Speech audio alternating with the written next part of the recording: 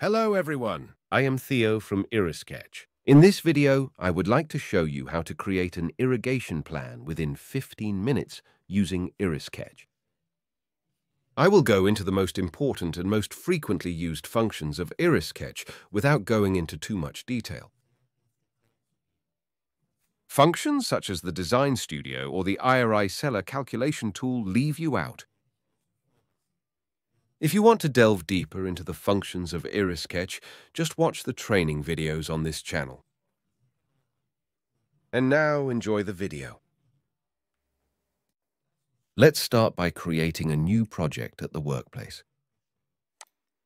By clicking on the cogwheel symbol, you have the option of pre-selecting manufacturers. I open the project.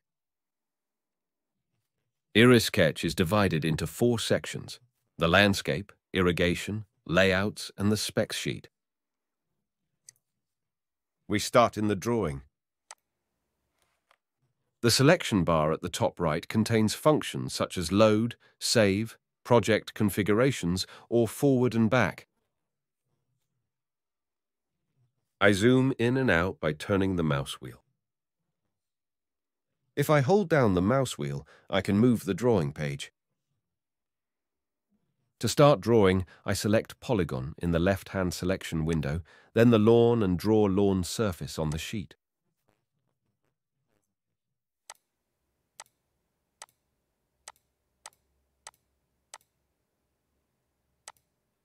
I finish the drawing by clicking on OK. By clicking again, I select the drawing and now have the option of making adjustments. If I click on the square dots, I can move the corners. Double-click on the corners to delete them. Clicking on a page creates a new corner point.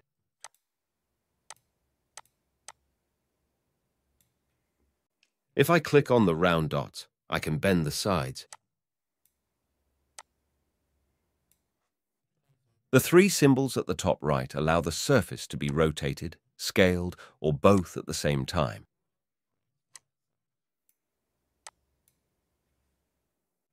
Other surfaces are concrete, flower beds, or shrubs.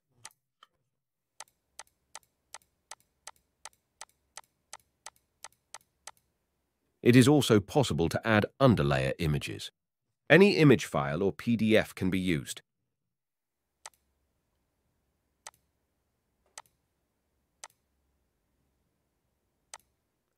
Important, after the import, a dimension must be entered to scale the image.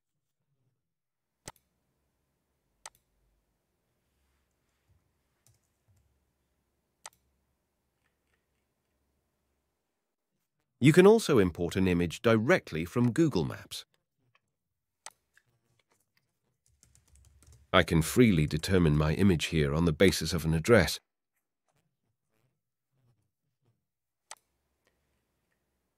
Scaling is not recommended in this case.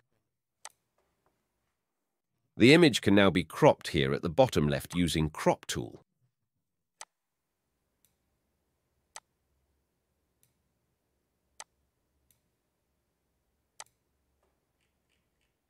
I will now add the lawn and shrubs areas to my background image.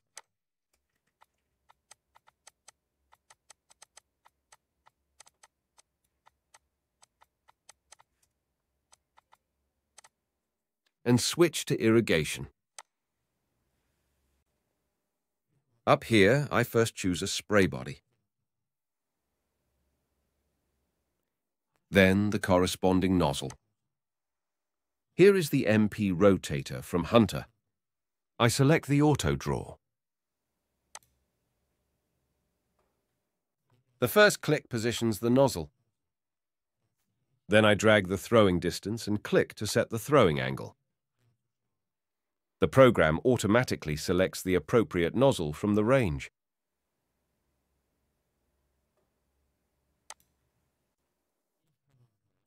I can now move on to the next nozzle and cover the entire lawn.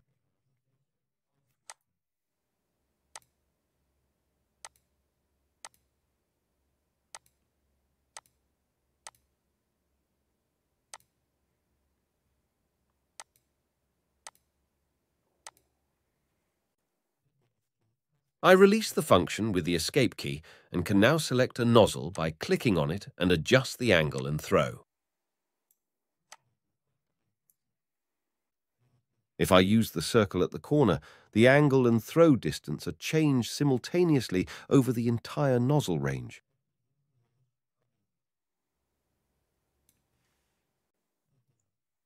By pressing the Enter key on my keyboard or double-clicking with my mouse, I reactivate the last function, in my case, placing the nozzles.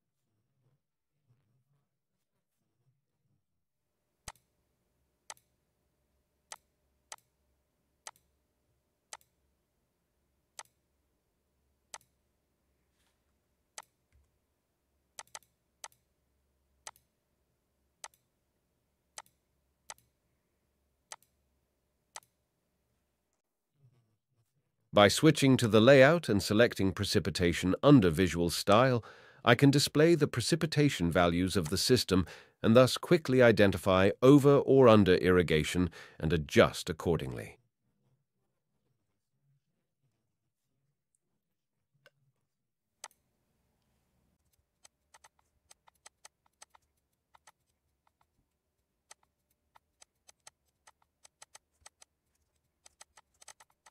Let us now turn to the drip irrigation. I have the option of choosing my favorite drip pipe via drip line.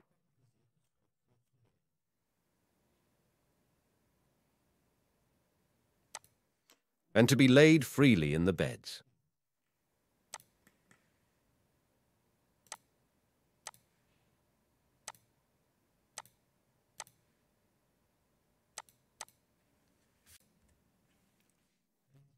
If I select the drip pipe and click on Add Outlet at the bottom here, I can extend the drip pipe.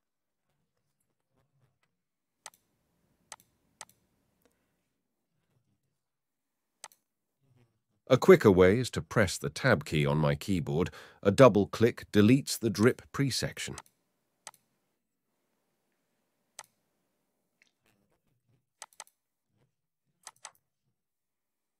Alternatively, I can also use the drip cover function.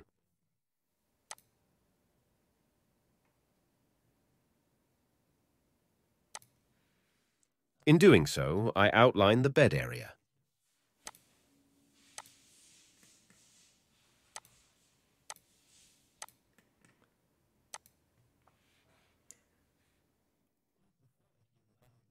And before I enclose the border, I can now set the distance between the pipes and the installation angle.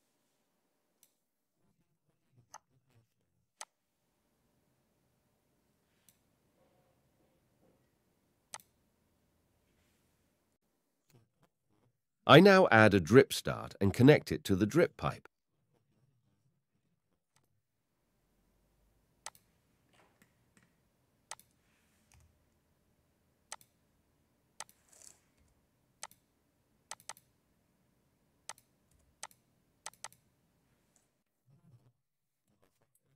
Now the water source and a valve box.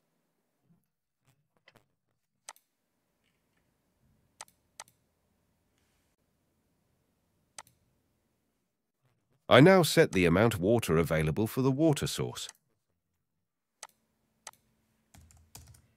2,400 litres per hour. Now, I have to think about how to distribute the sprinklers and drip pipes over the available water volume. To do this, I hold down the Control key on my keyboard and drag a window over my system and first select the rotary nozzles consumer.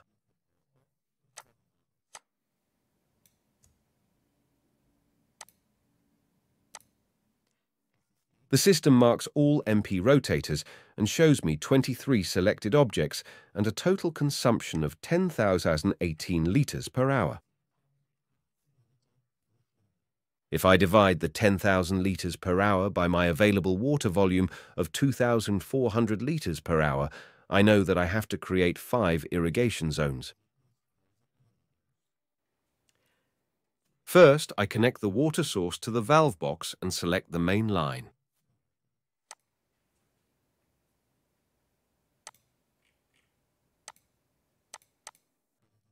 Then the lateral line to the consumers.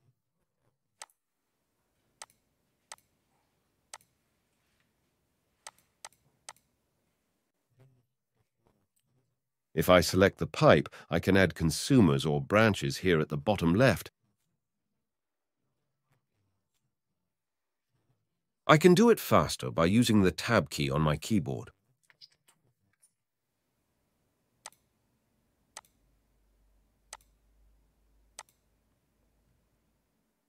In the bottom line, IRRISketch shows me the total consumption of this line, 1,054 liters. That means I can add more sprinklers.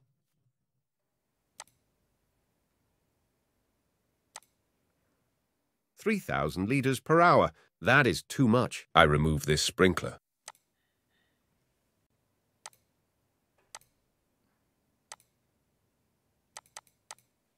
I only ever add as many sprinklers to a sprinkler line as the amount of water I have available. Now I connect the remaining sprinklers to the zones.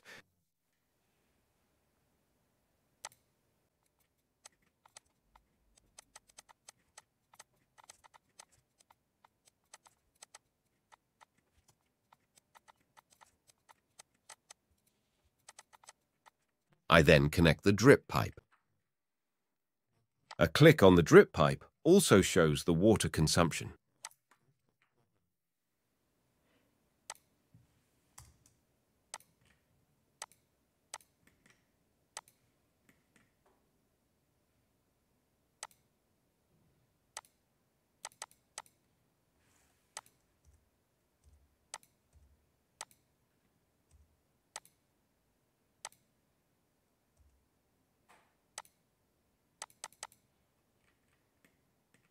A control unit and a rain sensor must not be missing.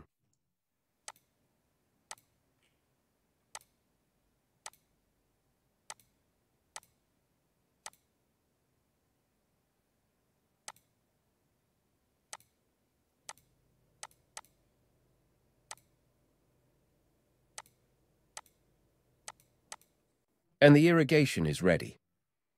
To check, I quickly jump to my specs sheet. All the products listed in the plan are displayed here, as well as any errors. A sprinkler that is not connected is displayed at the top here in the red line. A click on the eye symbol lets me jump back to irrigation, and the sprinkler that is not connected is immediately highlighted.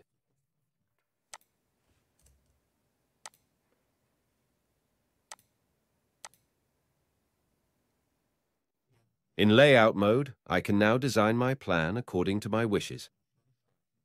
First, I choose a paper format.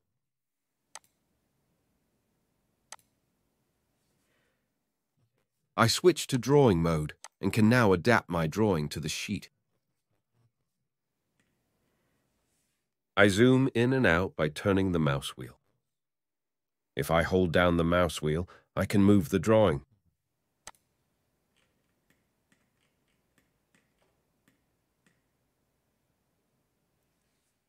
Back to layout mode. Various tables can be added.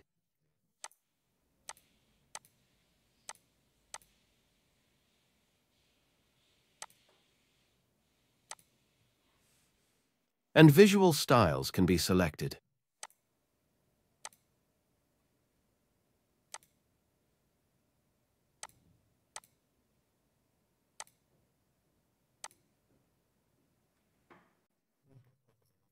I can display any information about the components under Consumers, Info, and Pipe Info.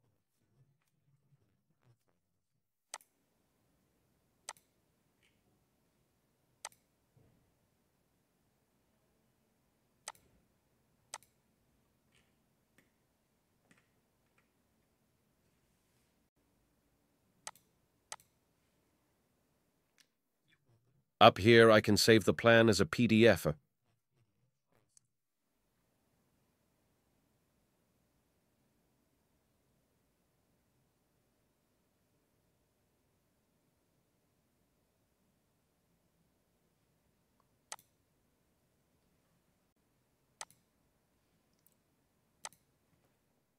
All components used in the plan are displayed under Specs sheet. Green lines are clearly specified by the plan. Yellow lines can only be set more precisely by me.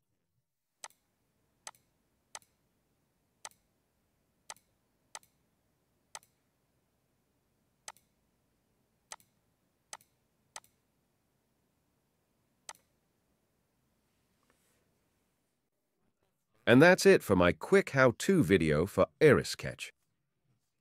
Do you have any further questions about the program? Just talk to me. See you soon.